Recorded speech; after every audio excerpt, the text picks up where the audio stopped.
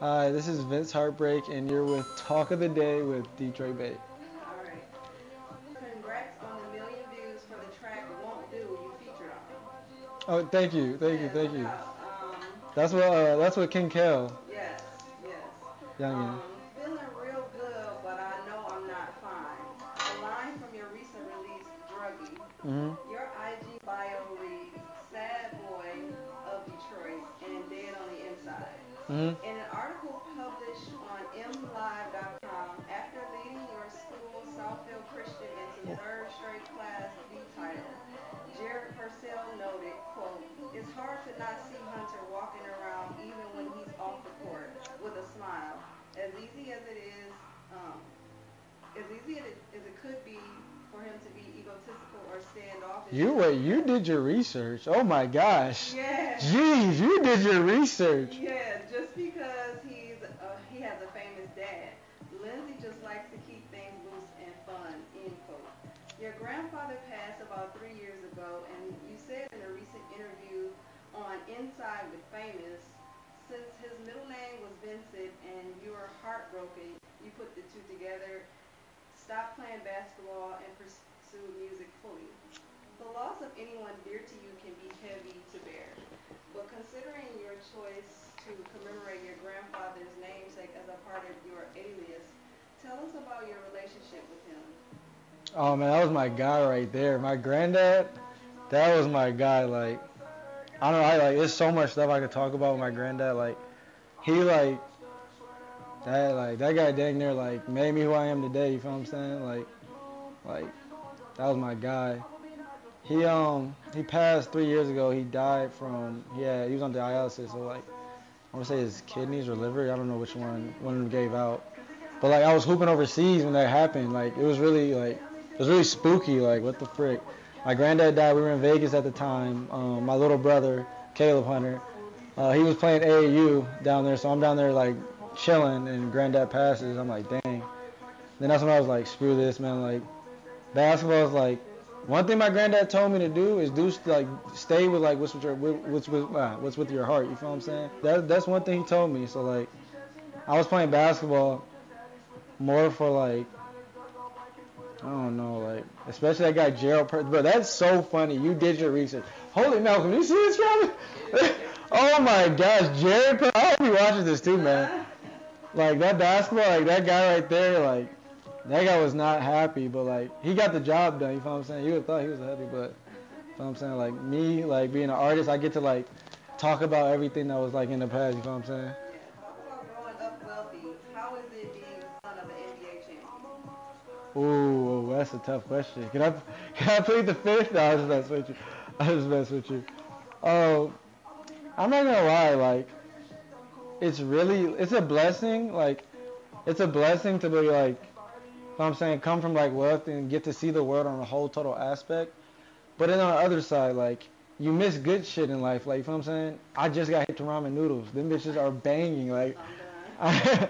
No, dead ass. I would eat them bitches oh my, people are I wasn't hip to that. I had a chef growing up. Yeah, I got you. I got Like, that lifestyle was different. And everybody knowing exactly oh, that's Lindsey Hunter's son. I was in the gym the other day hooping. I'm coming to that bitch hoodied up. You know what I'm saying? I got some glasses chilling. Oh, that's Lindsey Hunter's son. That's Lindsey Hunter's son. We got to go at him. you. Nigga, I'm here to crack a sweat, bro. I just finished smoking, my nigga. You Right. know, I'm booming. It's just Now, a form of exercise. you know what I'm saying? Now, I will get out there and bust a nigga's ass and prove a point, but, you know what I'm saying? I'm a chill dude. I got you. I got you. In your song "Monster," you say, "Flunk right out of school, still pop out with bands and inspire the youth." Not to, Oh, yeah. yeah, not to downplay education, but more, we're learning that some of the world's leading business professionals and some wealthy people, period, don't have a college degree, and some don't finish high school. In some cases. So the overall message runs parallel with your logic that even if the institution isn't fit for you, you can still be successful. Talk about entrepreneurship, your brand, and what that means to you. Uh, I really think, And I'm not like, I did say I definitely did drop out of school. School just was not for me, you know what I'm saying? Like, oh my gosh, I hated school. It was so bad. So bad. But yeah, like you said, like a lot of people, like especially people I know, like a lot of business owners, like like bare minimum education, like they did some college, like didn't graduate. Right. It's more about knowing how to adapt in the real world. You know what I'm saying? Exactly. I used to own my own little snow company when I was like, that was probably when I first started making music. When I had my freaking dread weave. Oh my gosh, what was I doing? But that was young Vince Heartbreak. Okay. But I had my snow moving company, and it was literally like they don't teach you that shit in school. You know what I'm saying? Printing flyers out, going to post them on 300, 400 houses in like the same area, putting the number. They don't teach you that shit in school. Like they teach you to go, oh, do this homework, do this, do that, go get a job. Like, which is nothing wrong with that, but I'm just with like you can definitely make it without school. You know Getting what the I'm saying? knowledge out of the Yeah, field. like it's not that bad. Yeah, exactly. A lot of your lyrics are centered around drug use. What do you think separates a drug user from a drug abuser? Ooh, that's a tough question. You gotta really put the blood down. Shit, I don't know. Like when it comes to drugs is like a very, very serious topic. You know what I'm saying? Like, I feel like if you're a drug user, I feel like you're like, it's almost like it's kind of it's a fine line. Like, how do you tell if you're an abuser? You know what I'm saying? I feel like I use drugs, if I'm saying, as a crutch. I feel like a lot of other people do too, which is like, it's not good. You know what I'm saying? I'm like, I promote that shit, but I really don't be liking to promote that shit. I really don't be trying like to put that out there, even though I do, which is really contradicting itself. But if you're using drugs, you need to really like, you need to whatever you're using drugs for, like I would say, you need to get to the center of like whatever that is, that cause, and deal with that. And then if you want to use the drugs after that, go ahead and fucking do it, bro. But Just know why you're doing it. yeah, just, you know what I'm saying, you gotta know. You know what I'm saying? I feel like there's a lot of niggas who, like, it's a lot of people like just do drugs because that shit is cool. You feel what I'm saying? Like, I'm about to pour me up a 4 today. Hell yeah, we lit. Let me get on the gram real quick. You know what I'm saying? Like, niggas ain't. That's the type of shit. That's the type of shit that gets you fucked up. Like, fucks up your body type shit. Exactly. Okay. With your track POTUS, you still give us your style and cadence, but with a different message than usual. A few people who do music have put out unassuming and somewhat political songs this year as well. Fans sometimes want to know who they follow and are in support of, have awareness, and speak on social issues. So I can see the importance of this choice. You say that you have a majority pop influence and that you're a fan of Taylor Swift. But how do you personally define your sound and style? To be honest with you, I have no. Cause I make so many different types of songs. You know what I'm saying? I don't know. I just make music. I wouldn't put myself in a style. You know what I'm saying? But I feel like, I don't know. I can make shit that sound like the shit that's popping now. You feel what I'm saying? I can make some sad shit. You know what I'm saying? To give you a Juice WRLD feel. And then I can like go make some totally different shit that don't even sound like no hip hop type shit. You know what I'm saying? Okay, you're versatile. Yeah, that's what I would say. Very versatile. What would you say you're totally against trying musically? Honestly, God, you didn't ask my manager that question. I'm open to everything when it comes to trying stuff music. Okay. Yeah. Okay. Do you see branding yourself as sad boy as limiting or preventing you from exploring other styles and songs with faster BPMs?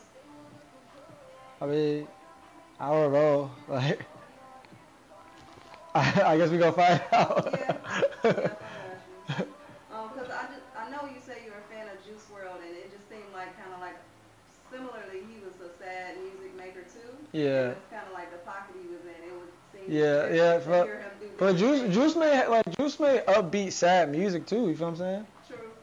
Like, Juice definitely has some. It's just like, cause I got some upbeat songs, but they're so sad as fuck. Like, Yeah. like shit.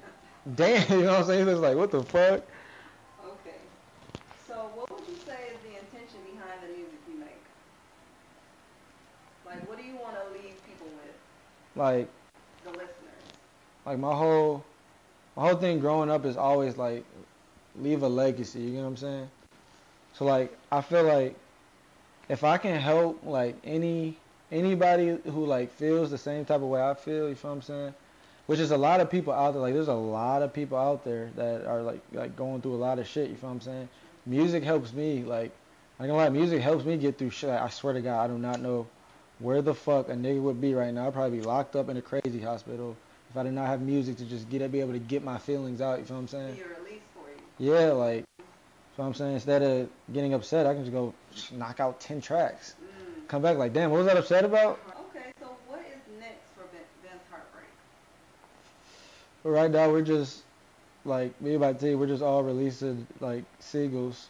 Like I think we're dropping every Friday, I would say. Okay. Until New Year's. On December 6th, my album pre-sale. We're gonna do a pre-sale on our website. That'll be up and running.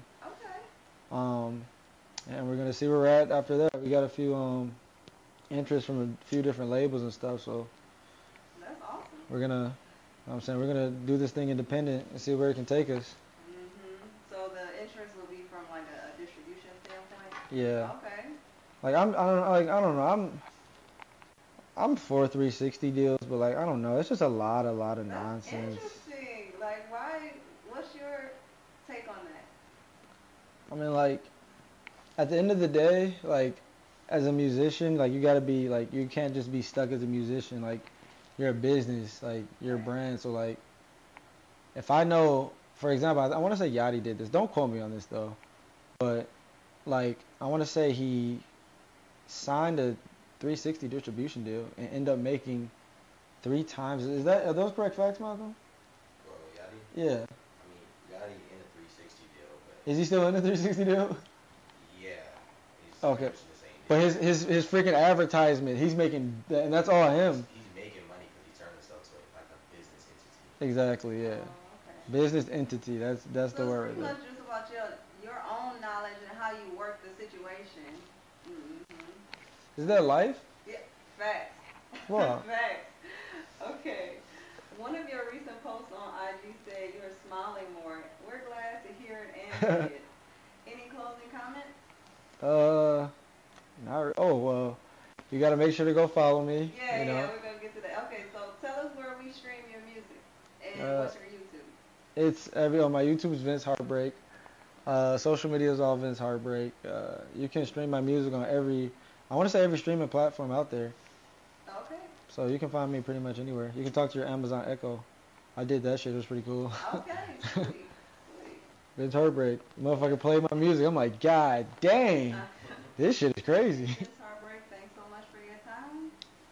And this is the Talk of the Day with Detroit Bay signing out. See ya.